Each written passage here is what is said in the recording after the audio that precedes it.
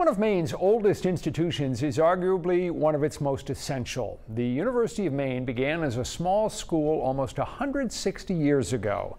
Today, the University of Maine System has 7 campuses from Fort Kent to Portland. And the leaders of that system say they've been making big changes that are starting to pay off. 207's Don Carrigan talked with them on the campus where he got his own start.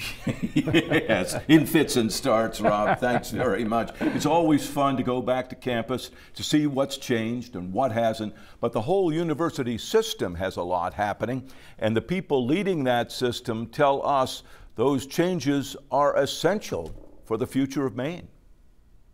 On a perfect October day, the mall at the University of Maine is what a college campus should be, a place of beauty and for some, rich memories. And this place set you on the launching ramp for your career. It did. Right? You too. Well, it did, yes. 50-some years ago, Trish Riley and I were students at what we then called UMO. She was head of student government. I was the news reporter for the campus radio station. All these years later, I'm still reporting. She is chair of the University System Board of Trustees. There's something special about this place, you know, that sort of speaks to you about the state of Maine. The 7-campus system has endured a tough few years with the COVID pandemic, enrollment declines, and cost increases. But Chancellor Daniel Malloy says this fall, things are looking brighter.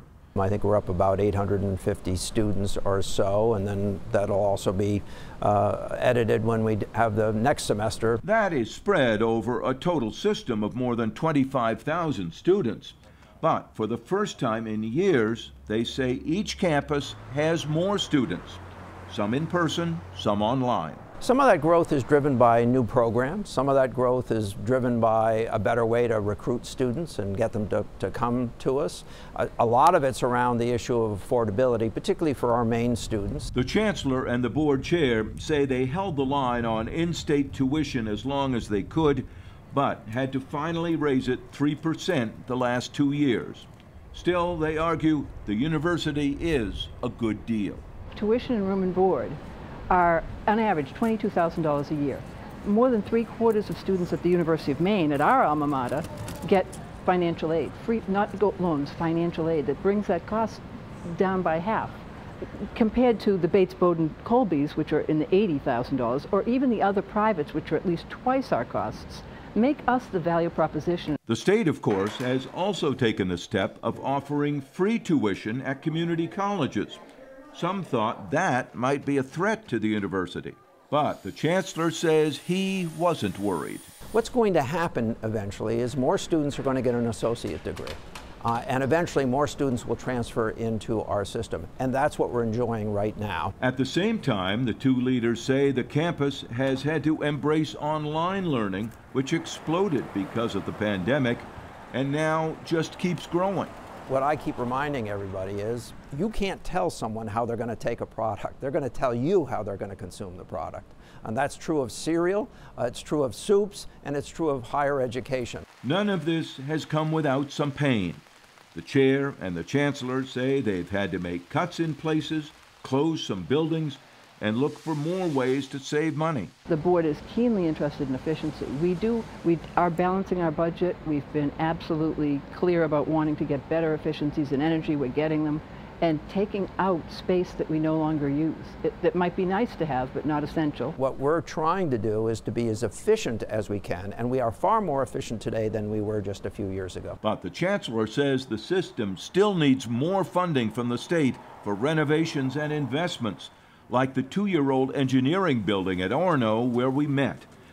$30 million in private donations, $50 million from the state, for what is a nationally known educational program. I think engineering is a premier program. I think our nurse program is a premier program. I think our teaching preparation is a premier program. We train the most nurses, we train the most teachers, we train the vast majority of engineers who are employed in Maine at this very moment. And we understand that that's our obligation. We have to help grow Maine's economy. But as Maine has struggled to find workers in a wide range of jobs, there has been lots of talk that many young people don't really need a four-year college education. On the campus where we studied more than 50 years ago, Trish Riley said she thinks the benefits of college go beyond classroom and even career. Careerism is very important. I mean, we're a part of the economic development of Maine. That's, of course, what the work is. But the critical thinking skills, the opportunity to sort of broaden your own horizons in a world where we're so polarized, to learn how to understand differences and deal with them, it's part of what a higher education should be. And I know we provide that. Is that a hard message to sell to the people who are writing the checks? You bet. They will keep sending that message and making those arguments. At the same time, they look for ways to control costs and still educate the thousands of young minds that hold Maine's future. And the chancellor says that over the last 2 decades, the university system, Rob, has graduated 100,000 students. That's a lot populating Maine. And earlier today at UMaine in Orono, they broke ground for another new engineering building. This one they're calling the Factory of the Future, paid for largely by federal government. All right. Thank you, Don.